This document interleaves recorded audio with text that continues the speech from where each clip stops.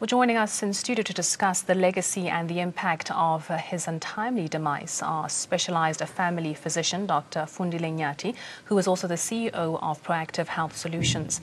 We're also joined by clinical psychologist and president of the Pan-African Psychology Union, Dr. Sats Cooper. A very good evening to you, and thank you so much for joining us. Good evening. Dr. Sats, let me just start with you first of all. If you could just talk us through what the signs are of depression. Well, I think it's appropriate for both of us, Fundile and myself, to send our deepest condolences to somebody who played such a critical role in not only medicine, but in the other fields that he played a role in. And his is a loss that all of us can empathize with, and it will take very big feet to fill those shoes. I think the important thing about depression is that it is probably the most rising condition that we confront, and it's been rising for the last few decades. The World Health Organization has flagged it as a rising illness, but we tend to always look at these only in the physical symptoms. So when it impacts on your mood, your thought, and as a result, your other performances in whatever space, we don't take serious note of that. We usually look at maybe cardiology, maybe cancer, and the other physical things that impact on us, but we ignore depression. Earlier in your newscast, you talked of the unemployment rate. And can you imagine at least 2/3 of youth out there are unemployed, facing this despair, this dejection, this desolation, and they're prey to depression. So you can use all the adjectives with D in it to connote depression, which impacts on your physical well-being as well as your mental, your thought processes, your behavior, and as a result impacts in so many other spheres of life. The person usually, for a clinical diagnosis to be made, it needs to be a consistent pattern of certain symptoms over at least a 2-week period. And sometimes it just rises on you, and all of a sudden one is in that space and does not recognize it. And particularly for hardworking professionals who are on the go all the time, when you wake up in the morning and feel, well, should I be up today? You're not bouncing out of bed. Besides the cold that you confront in winter, that's a warning sign, together with other kinds of symptoms which need to cluster together. For instance, if you eat too much, if you eat too little, if you sleep too much, if you sleep too little, and that sense of foreboding, of gloom, despondency, and an overwhelming feeling of lack of self-worth. The emptiness that one feels, while around they may, in the newsroom, in whatever space one's in the homes now, you're alone, feeling that weight, but you're unable to share it. And that's the tragedy in the 21st century, that we don't feel free to say, you know what, I'm feeling really down, and it's weighing down on me. And I think I need some help, or I need some space to work through this, because help is available. All around us, help is available. Now, Dr. Nyati, you also are the CEO of Proactive Health Solutions. How does that deal with mental awareness, mental health, and people actually being open, as Dr. Cooper's mentioned, to speaking about the fact that you are feeling depressed and not, being scared of being judged for a whole health professional? How could you be depressed, Well, condolences to the Mayosi family. It's a family that I know very, very well since 1981. Bongani was with him, at St. John's College. He was my senior by a year. And then at medical school, he was still a senior by a year. And when he branched out to do a specialization on anatomy, we then became classmates from 3rd year up until final year. So I've known him very, very closely. My company, Proactive Health Solutions, we are actually a company that focuses on helping large employers to set up employee health and wellness programs that is looking after the health, mental, physical, social health of the employees within those organizations. Now, one of the areas that we focus on is what is referred to as employee assistance programs. Those are programs that employers make available to employees who are troubled emotionally or socially to an extent that they are not so productive in the workplace. Frequent absenteeism or poor performance as a result that they are bothered by something. So that is the work that we do. And what we are seeing in South Africa, and some of the recent stats are showing that 1 in 4 employees in the South African workplaces are actually suffering from mental illness, specifically, things like depression, and anxiety disorders, bipolar mood disorders.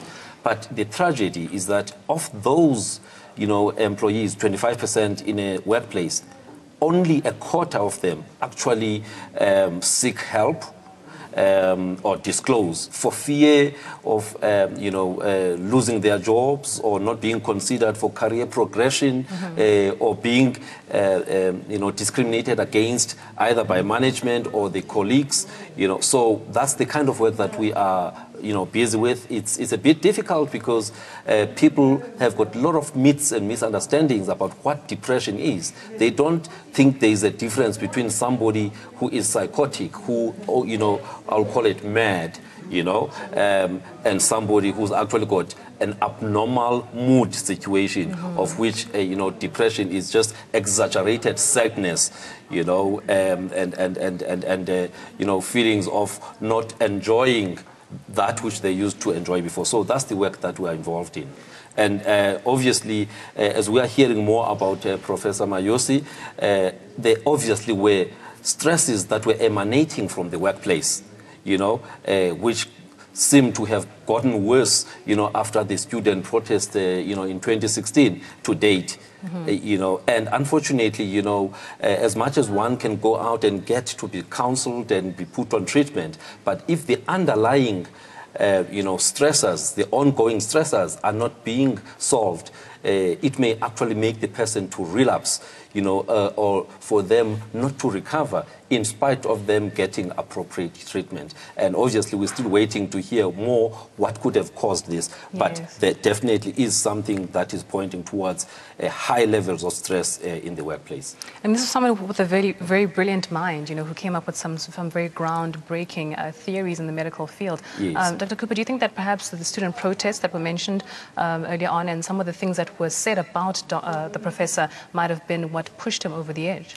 Well, look, I think the sense of feeling hopeless in that situation, because our students did and still do have a serious cause which has gotten lost over the last few years. And he would have been in the thick of dealing with it, and it probably reminded him of the struggles he underwent at Natal as well. He was once a student as well. Being a student. So he would have empathized with that. But look, there are different causes of why one gets depressed. We need to recognize that at a certain level, the chemical serotonin is lowered in your body. Yes. Right? You can have it because there's a family history of it. You can have it because of bad genes that you've inherited, and it can result in that. You can get it because of a physical illness, and that physical illness triggers you into this kind of situation. You can have it because of other drugs you're taking. You can have it because of substance abuse. All of these factors. But amongst the biggest causes are the following: the death, the loss of a close one. Yes. If you, like my age, and you've been close to somebody for many, many decades, and that person passes on, and we were like twins, inseparable, the likelihood that I will pine and my own demise will erupt is very high. Secondly, it's stress, huge stress, and financial problems. Yes. Now, tell me, in this country, besides those few people that the city press has identified as the mega wealthy, How many of us out there are not worried about financial troubles? How many of us are not worried about stresses that impact in our lives all the time? When you sit in traffic, when you're in your work situation, and there's a veneer of other factors that we have very little control over. The kind of things we see on newscasts and we witness ourselves, the huge violence, also being a product of a violent environment can result in depression. Sexual, physical, and other abuse can result in that. Now, the majority of South Africans have had some of these backgrounds to them, besides maybe inheriting it. And can you imagine the huge stress that all of us carry around, and we think it'll just go away? Well, I'm feeling down today, yes. But if you're feeling down for at least a fortnight, and you can't go to work. And you can't go to work. Or it impacts on your recreation, it impacts on your focusing on school. You become a bit withdrawn somewhat. Withdrawn, isolated, all those kinds of things are going to impact on you. And therefore, we should engage in this culture. You know, we now have social media. Yes. We talk about our feelings. We should actually talk about, besides the racism and other anti-feelings, we should talk about these feelings that are impacting on our well-being and express that sadness to friends who may reach out to you and help you. But also, there's help out there, there's helplines, there's associations that provide services. There are community places that one can go to.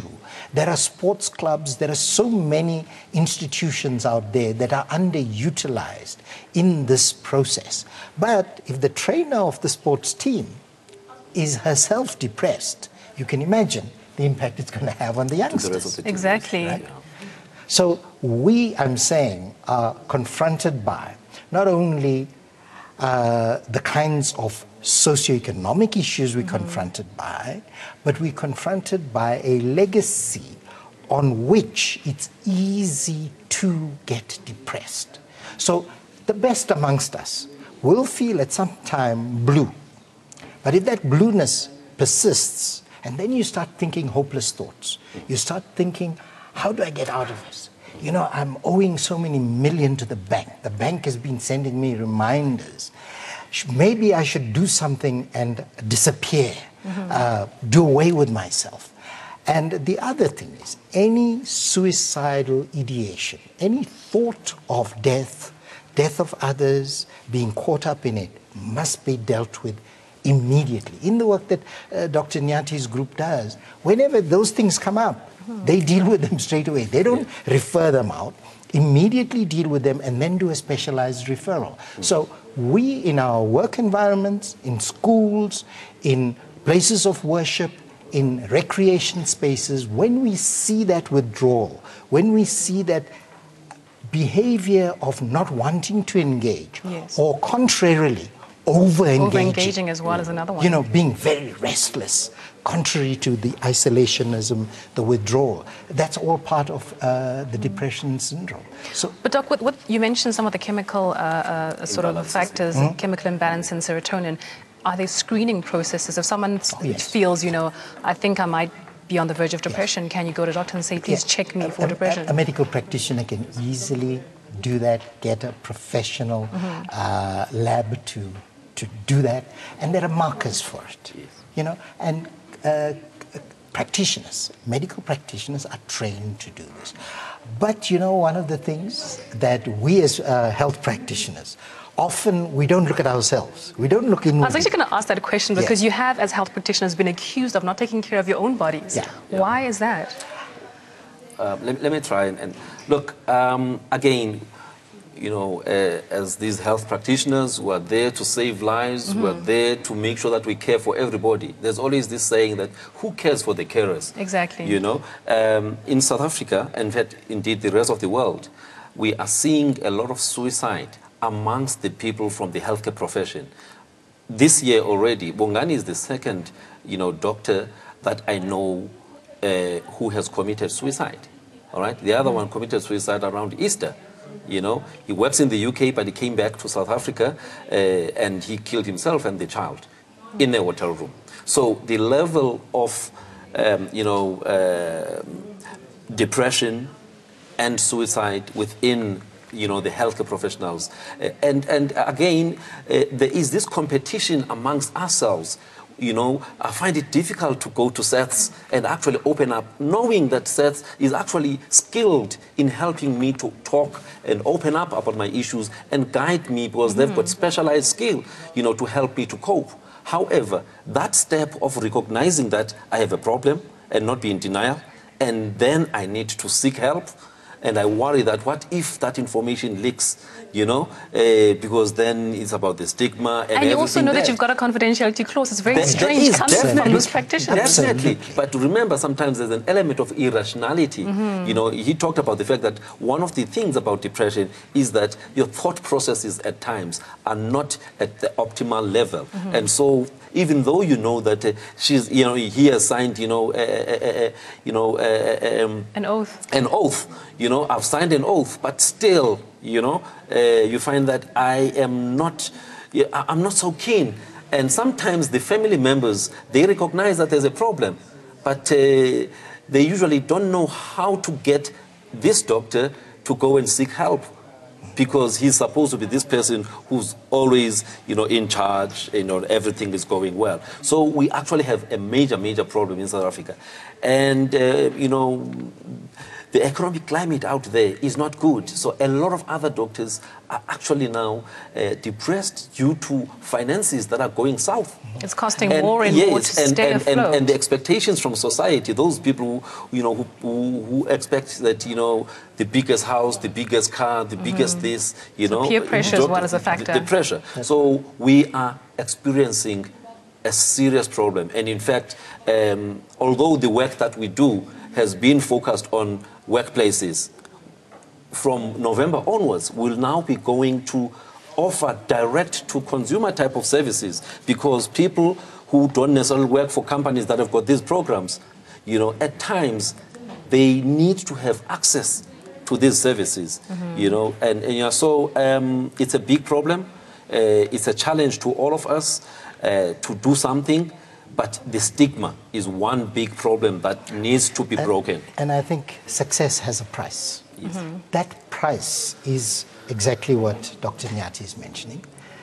The denial, the lack of recognition, the lack of actually having insight into what's happening. And for health practitioners, and remember, he was a dean of... #1 medical school in Africa. On the continent. And if the colleagues didn't pick it up and didn't act, and others close to him didn't do it, because there may be the feeling, well, I'm misdiagnosing, how will he take it? I think we have a responsibility, if we see anything unusual,